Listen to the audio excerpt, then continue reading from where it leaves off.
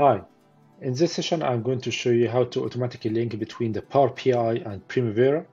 And before we start, I would like to thank you for the positive feedback that you give it to me. This is really amazing, and I was very happy with the reviews that you give it to me. And let's start. One of the most comments that I received is how to automatically link between my Power BI and the Primavera without using Excel in between, despite the fact that I prefer to use Excel in order to customize your database and take whatever you want. But some people they like to automatically link the Primavera to Power BI. Whenever they update their Primavera, automatically this will be updated in Power BI and automatically they will update their dashboard. So the first step, you need to know the type of database that you are using. So if we go to Primavera and go to Help, okay, go to About Primavera and go to System. As you see here, I'm using, this is the type of database, I'm using SQLite. This is the type of database that I'm going to link to Power BI. And to link this database, you have to use something called ODBC. ODBC is referred to Open Database Connectivity, and it is a tool that allows external programs to read your data from a database. To download this driver, there is a website here. I will leave the link in the comments. And we are going to download actually two tools. First, I'm using Windows 64, so I'm going to download this tool. And another tool, which is SQLite ODBC. Okay, it's a very light, so once you download it, you will install these two tools.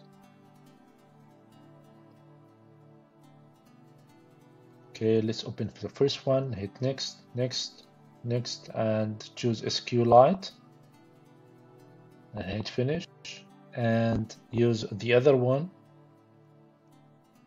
Hit next, next, next, and choose both options and hit finish. So that's it.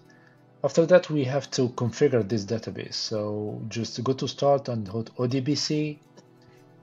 Then you have to hit add and choose SQLite 3 ODBC driver.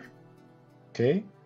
And you have to add the data source name. So the data source name, I will put planning database, and let me put double hash.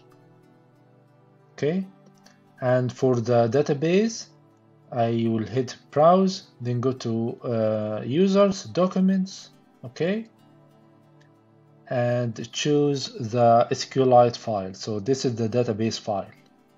Okay. That's it. Just hit OK, hit OK again, and let's go to Power BI. Here in the Power BI, as I explained in the course, let me close this one and go to Get Data, then hit More. Okay, just hit ODBC. Okay, choose ODBC. Okay, and just open up this one and you will find this is the database that we prepared. Okay, so this is how we can automatically link between both of them. For the username and password, this is the username and password of Primavera.